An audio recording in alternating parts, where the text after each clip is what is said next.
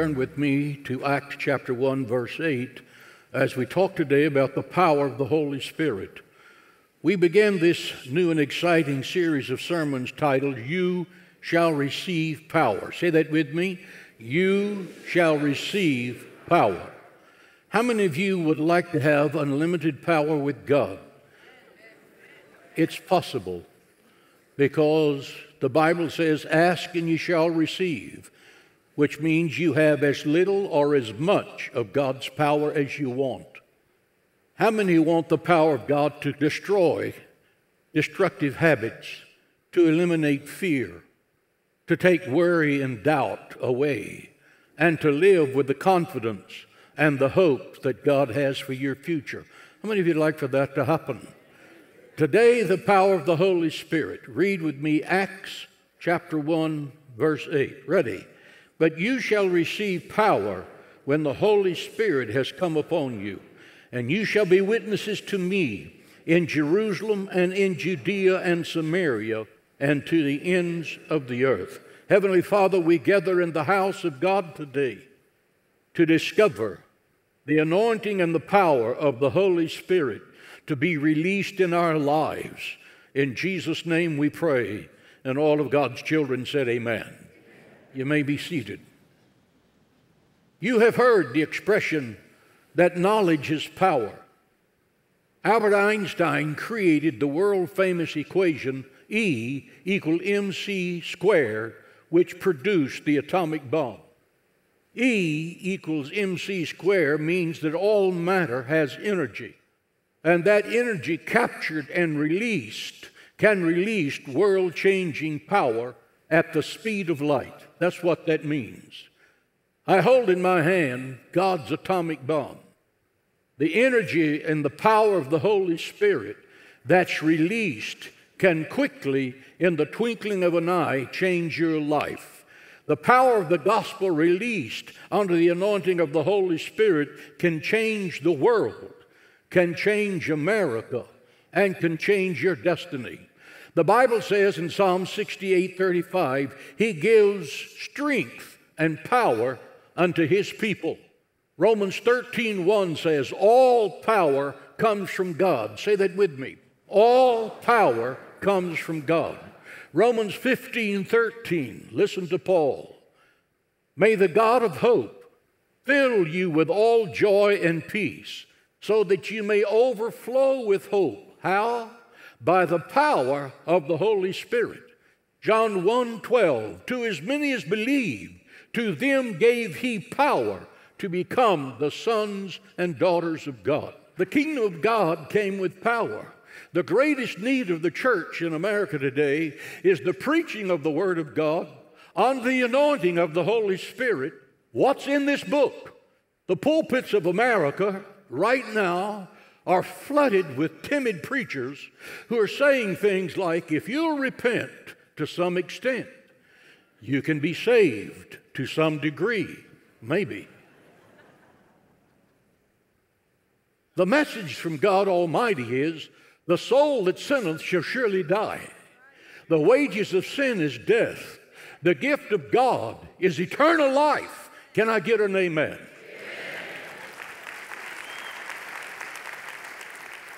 St. Paul continues the theme of power.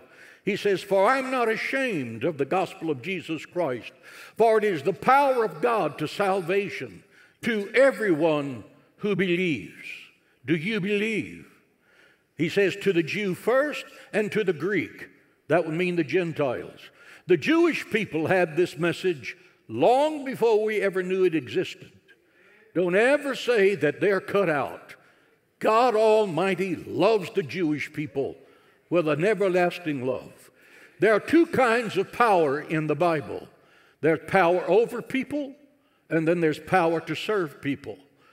The power over people is to crush, to control, and to conquer.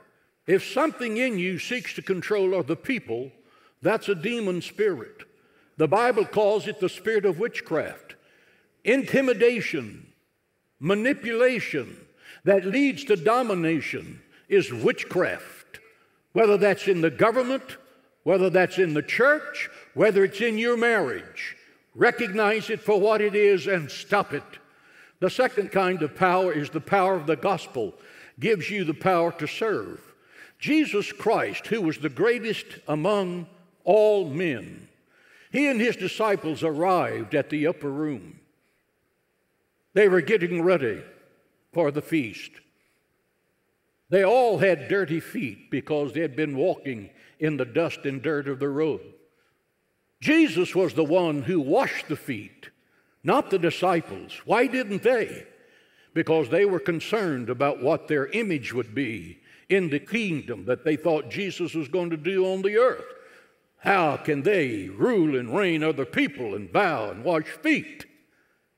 But the one who had greatest strength, the Son of God, knelt on his knees and washed their dirty, stinking feet, because he was the only one who had enough power to do the unthinkable task. Do you? Do you? Do you have the power to do the unlovable task, the unseen task, the unnoticed task, the task that will not get your name printed in the church newsletter? Serving God in the 21st century demands supernatural power. Demons do not leave because you think positively. They leave because you have the power to drive them out. Mark 16 and 17, and these signs shall follow them that believe. In my name they shall cast out demons. That requires power from God. Diseases do not disappear because you weep with emotion. They disappear because there's healing power in the Word of God. The prayer of faith shall save the sick, and the Lord shall raise them up. Or you or someone in your family facing a deadly disease, or someone has been critically injured, or someone is overwhelmed by disappointment or depression, pray for that person under the anointing of the Holy Spirit, and they will recover. That's God's promise to you. Do that. Spiritual revival will not come to America while the church lives with compromise and carnality. It will come when the gospel of Jesus Christ is preached under the power and the anointing of the Holy Spirit. Ritual is replaced with repentance. When hype is replaced with holiness. When ceremony has been replaced to the confession of sin. Righteousness exalts a nation. Righteousness exalts a church. But sin is a reproach to any people. Psalms 11 says, if the foundations are destroyed, what can the righteous do? The foundations of America are being destroyed. The foundations of the American family have been destroyed. Our nation is suffering from the absentee father. There will never be enough money to replace an absentee father. The foundations of America are being destroyed. Our government is corrupt. Our schools are being corrupted. Socialist indoctrination centers. Supernatural power will crush anti-Semitism that now flourishes in America's colleges and universities. Love is of God, and those who have not love, listen to this, have not God. I want to say that again. Love is of God, and those who have not love do not have God. The question is asked, is it ever right to defy the government? And the answer is yes, when the government defies the Word of God. We live by the laws of this government. When the government in Washington defies this, we practice this. When the government says you cannot attend church, this book says, forsake not the assembling of yourselves together.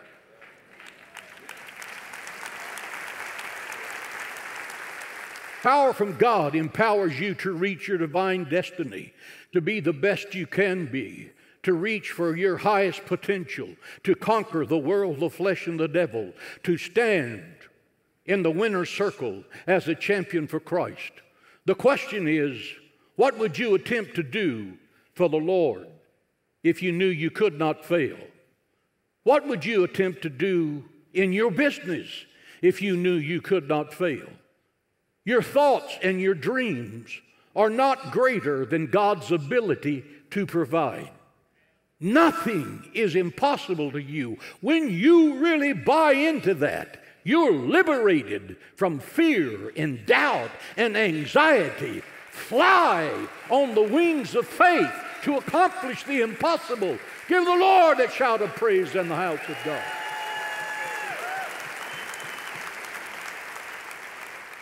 The Bible says, unto him who is able to do exceedingly abundantly above all we can ask or imagine. Let your imagination go as far as it will go. Just for a moment, let your mind escape the prison of your limitations. What can you imagine? What would you dare to attempt with your life? You can do that. God's power will explode within you, and you will accomplish your spiritual dream. Your dream for your life. Nothing is impossible. You have unlimited access to the throne of grace. Use it in Jesus' name. Give the Lord praise.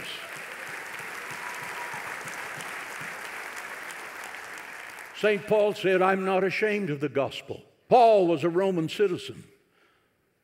Rome had power over people, power to crush, to conquer, and to control. To the Romans, the death of Jesus on the cross was a testimony of absolute weakness. It was shameful. It was pathetic. To the Romans, it was despicable. Much of the Church of Jesus Christ in America is ashamed of the gospel. Jesus Christ said, I have come that you may have life and have it more abundantly. Abortion destroys life. Abortion is murder. Fentanyl drugs that kill. What are we doing about it? Absolutely nothing. This was manufactured in China, sent to Mexico, placed into pill form, and brought across our southern border. What should we do about it? Close the border. That's what to do about it. Jesus said no man can serve two masters. We must decide to either offend God or offend the world. We are at war with the world, the flesh, and the devil. Compromise is treason in the courts of heaven. The church has watched in silence as America has fallen into this socialist sewer. It's time for the Church of Jesus Christ to wake up, to speak up, to stand up and fight the good fight and fight to win and fight now. As the world around us seems to take a very dark turn, you might ask yourself, is it possible to prosper in every area of life, even in such perilous times? The answer is yes. Are you trusting Him to lead the way and show you what steps to take next? In Him, you have the ability to prosper. To help you grow in your faith and learn how to trust the Lord through your storms, we want to send you a copy of our inspiring 100-day devotional titled Stormproof and a set of Stormproof magnetic bookmarks. This invaluable resource is our gift to you for your support of any amount. For your generous donation of $150 or more, we'll also send you our Stormproof Journal and a bundle of 100 uplifting scripture postcards aligned with the themes of the Stormproof devotional. To carry these treasures and more, we're pleased to include our stylish anchored tote bag. When you fill your mind with the Word, the enemy can no longer control you because your mind is set on things not of this world. Call the number on screen or go to jhm.org/storm. Stop whining about how dark it is and turn on the light. We are soldiers in the army of the living God. We have the power of the Word, the power of the blood, the power of His name. Arise and do exploits in the name of the Lord Jesus. Consider the power of the Holy Spirit, the benefits the Holy Spirit brings to the life of every believer here. First is powerful witnessing. How many of you witness for Jesus Christ on a regular basis? Acts 1:8, for you shall receive power. Say that with me. But you shall receive power after the Holy Spirit has come upon you, and you shall be witnesses unto me. Notice that the witness is unto Jesus Christ because Christ is the answer. Don't try to sell people on Cornerstone Church. Sell them on Jesus Christ because this is His church.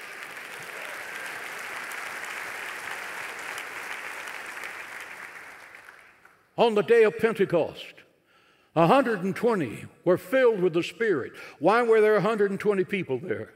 Because this was an official national prayer. In the Jewish faith, you have to have 10 people to have a prayer meeting. There are 12 tribes in Israel. 10 times 12 is 120. So this is an official national prayer, 120 in the upper room. When they were filled with the Spirit, they went into the streets and started witnessing to the thousands of people who were there from all over the world. It was the greatest evangelism explosion since television came out all over the earth. Secondly, the Holy Spirit power for prayer. Romans 8:26. Likewise, the Spirit also helps our weaknesses, for we know not what we should pray for as we ought, but the Holy Spirit himself, the third person of the Godhead, makes intercession for us. Listen. And he, that means God Almighty, who searches the hearts, knows what the mind of the Spirit, because he makes intercession for the saints according to the will of God. When you are praying about something that you don't know the answer to, you don't know which way God wants to take you, you are praying about it from the depths of your soul. And the Holy Spirit is your paraclete. That's the Bible word. Actually, it means lawyer. But he's your advocate, and he goes to God the Father. The Holy Spirit goes to God the Father and says, this is what she's trying to say. This is what he's trying to say. This is what their problem is. God the Father brings the answer back. And whether you know it or not, the problem is solved. But it's coming back from heaven. Sometimes God leaves you hanging on the cliff, but he will always answer prayer. I don't know why God always answered my big prayers at the last second. But he has never failed me.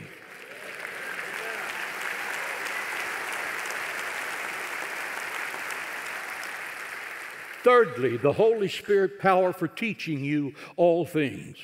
John 14:26, the Helper, the Holy Spirit, whom the Father will send in my name, will teach you all things and bring to your remembrance all things that I have said to you. The Holy Spirit is the author of the written Word of God. That's the Bible. And he's the one who comes to help you understand the Word of God. It was the Holy Spirit that opened my mind and my eyes to the truth of God's Word concerning Israel and the Jewish people. For instance, in seminary, I was told to stay away from Romans 9, 10, and 11. Our professor had an earned doctorate degree and was highly touted as a theologian. But why should I not look at Romans 9, 10, and 11? This was Paul's position paper on the Jewish people given to him by God the Holy Spirit. Why should I not know what's in that scripture? I found out very quickly.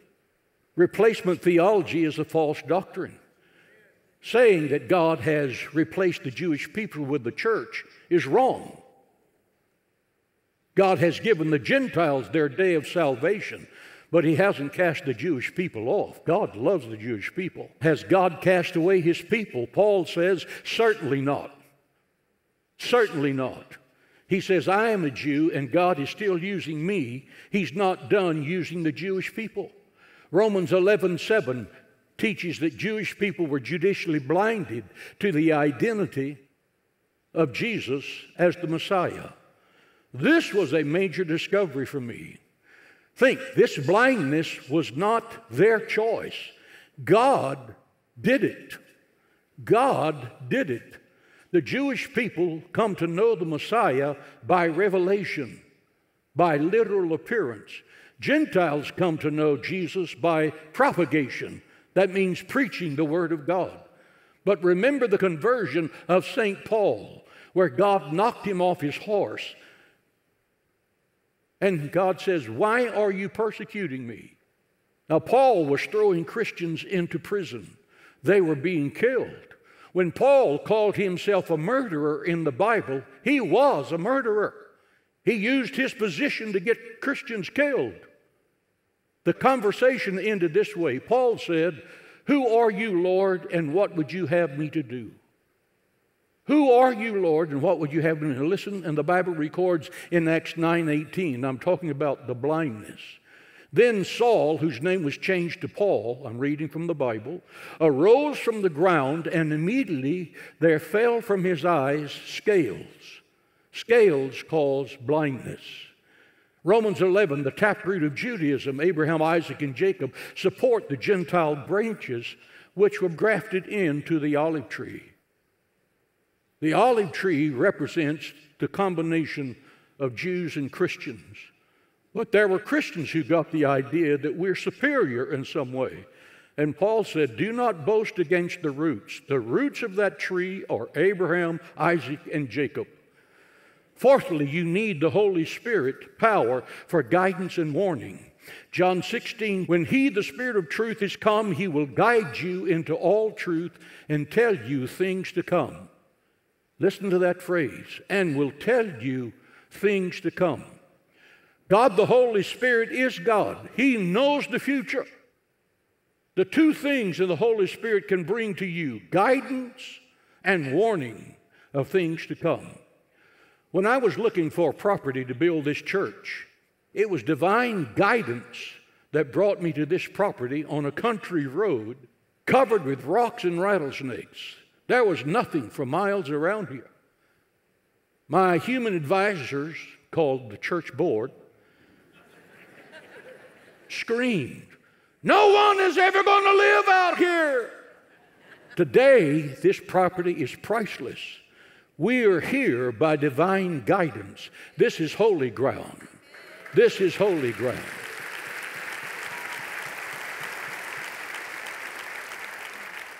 Fifthly, the Holy Spirit brings to you a warning. The Bible said He will tell you of things to come. When I was pastoring the first church, one Monday morning as I sat at my desk praying, the message came straight out of heaven by Holy Spirit Express. You will be attacked, but you will not be harmed. That Wednesday night as I was teaching my congregation on how Jesus dealt with demons, because the movie The Exorcist was out. And a man walked into my church with a loaded pistol. He walked down the aisle, roaring like a lion. We have a recording of this, by the way. When I saw the gun, the message that I had received that Monday morning brought peace in a very troubled time. That man walked within 10 feet of the pulpit and shot at me 6 times. He missed every shot by the grace of God.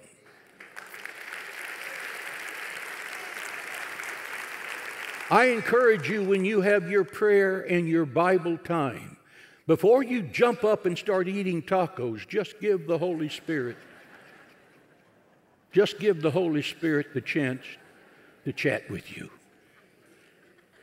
Get in a place where it's quiet, throw the cat out the back door and shut off the television. And listen to what God the Holy Spirit wants to say to you. You'll be amazed at how quickly some of your problems are going to vanish, because He will lead you into all truth. And everything that you have asked for, that you have the right to have in this book, will be yours by the power of the Holy Spirit.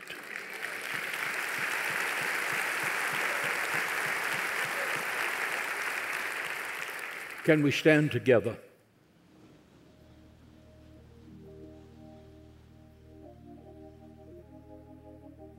What I want you to answer is this question. Have you invited the Holy Spirit into your life to guide you through the problems that you're now facing? Have you invited the Holy Spirit into your life, period, to be your counselor and to be your advisor? The Holy Spirit will not come to you until you invite Him in. So we're going to pray this prayer, and I want you to just absorb the presence of the Holy Spirit. Will you lift your hands to the throne of grace? Our most gracious Heavenly Father, there are people in this room right now that need to receive the Holy Spirit. And those of you who have not, pray this prayer. Holy Spirit of God, Holy Spirit of God, I invite you into my life I invite you into my life to be my paraclete, to be my paraclete, to be my representative, to be my to representative, lead me into all truths, to lead me into all to truth, show me to show me what God wants me to do what God wants and me what to do, God wants me to become. and what God wants me to become. In Jesus' name, In Jesus' I name, receive the Holy Spirit now. I receive the Holy Spirit In now. Jesus' name, In Jesus' name. amen. Amen. Amen. We have received many praise reports from those of you who have honored the Lord by giving your first fruits. We thank you for blessing this ministry with your financial gifts and prayers. To God be the glory for the lives you have helped us change. Now stay tuned for Pastor Hagee delivering a blessing. I'm so grateful that I chose differently. I'm so happy that I chose you. I get to see you become the person God intended you to be. Thank you, Hagee Ministry Legacy Partners. There has never been a better time to share the love of Christ with a mother and a child than right now. When you partner with Hagee Ministries, your legacy impacts lives and transforms a nation. Call today or go to jhm.org/partner. Get ready for a weekend like no other as Cornerstone Church proudly presents Come Alive 2024, April 26th through the 28th, featuring dynamic messages by both Pastor Matt and John Hagee, Dr. Darius Daniels, and Kelly Shackelford. Immerse yourself in a soul-lifting worship concert with the incredible recording artist Britt Nicole. Admission is free. Bring your friends, family, and coworkers for a Texas-style weekend filled with fellowship, food, fun for the entire family. Learn more at jhm.org/comealive. You're watching Hagee Ministries. If you need prayer, call our prayer line or visit our website. Looking for more content to help you in your daily walk? Listen to our podcast or subscribe to Hagee Ministries on YouTube. And now, your blessing with Pastor John Hagee.